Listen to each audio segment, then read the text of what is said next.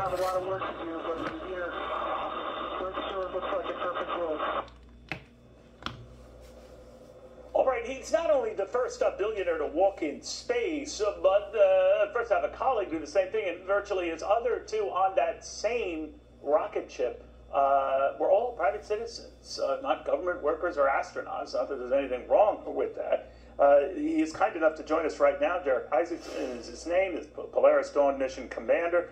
Again, as I say, the first civilian to walk in space. His colleague did the same, and that was pretty electrifying stuff to watch, Derek. But I was reading that you really didn't have much time to appreciate the enormity of what you were doing or even look back at the Earth. You had work to do, right? Yeah, that's exactly right. I mean, we set out with Polaris Dawn to achieve some pretty substantial mission objectives. As you mentioned, we traveled furthest from the Earth since the last time humans walked on the moon more than 50 years ago. It's a far more threatening environment the farther away you get from Earth. There's more radiation, there's more micrometeorites. And that's just a reality we're going to have to deal with if we're going to go back to the moon and Mars. We also built new spacesuits.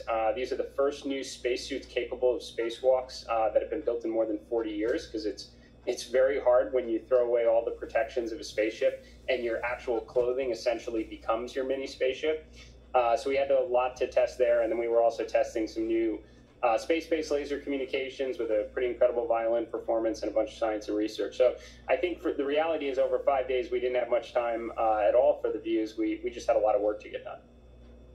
You know, it was all a private effort. You were a private citizen, very successful. So your company, Shift 4, which is really a payment company, might be the means by which this happens in the future, right? You would be the vehicle, no pun intended, to make that happen, or your company will, right?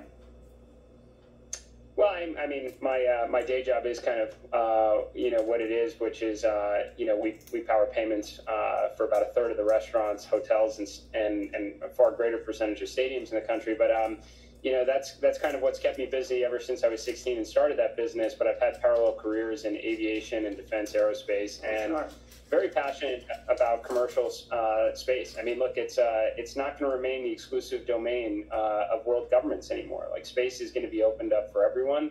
You're going to have manufacturing capabilities in space. You're going to have lunar bases. You're going to have a Mars outpost.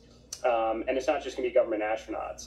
It's going to be commercial astronauts like myself and the rest of our crew that are out trying to build this more exciting future that, we all dream to live in someday.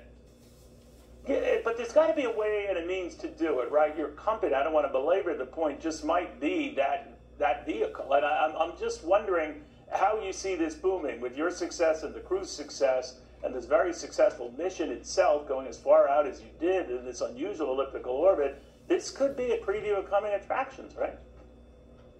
Well, I think what's really exciting about it all is that it is privately funded, right? And if you think back to the 1960s, which is when the last time we were doing things like this, developing new spacesuits, traveling out, farther than the International Space Station, it was funded through 4.5% of U.S. GDP. I mean, NASA had a huge portion of our budget during the space race.